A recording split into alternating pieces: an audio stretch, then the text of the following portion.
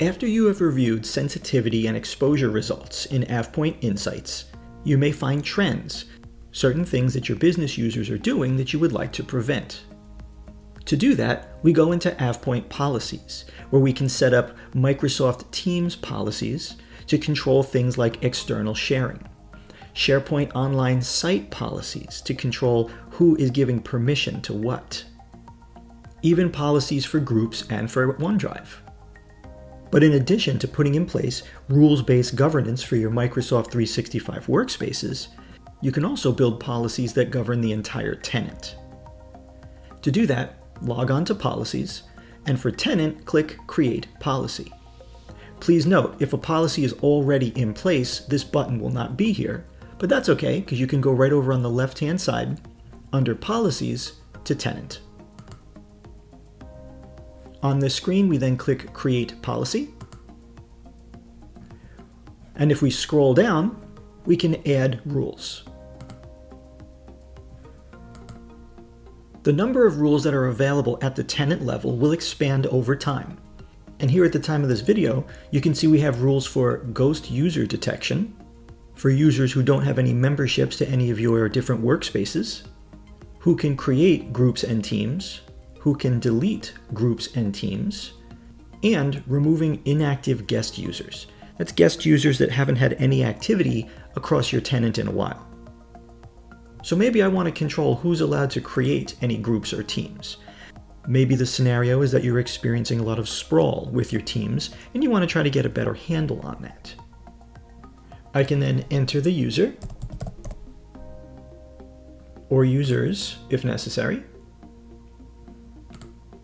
And then below that, this is a type of rule that you can use in order to essentially undo something you didn't want done. So you can see remove the out of policy group or team.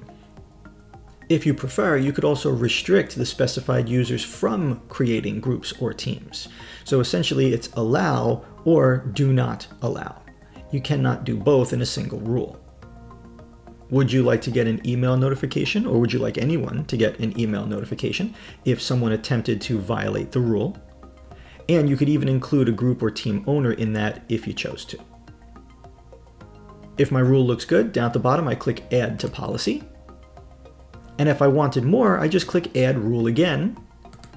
And you can see here are our remaining choices. I could also, for instance, restrict who's allowed to delete teams.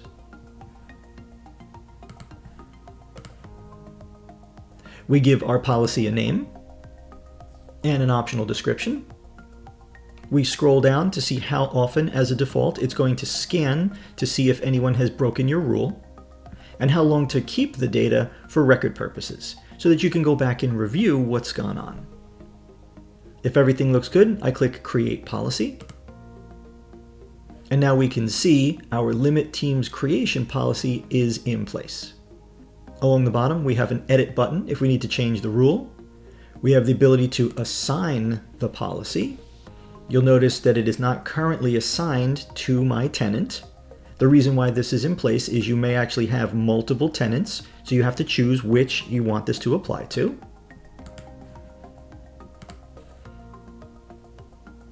That's also great for removing the assignment later if you need to.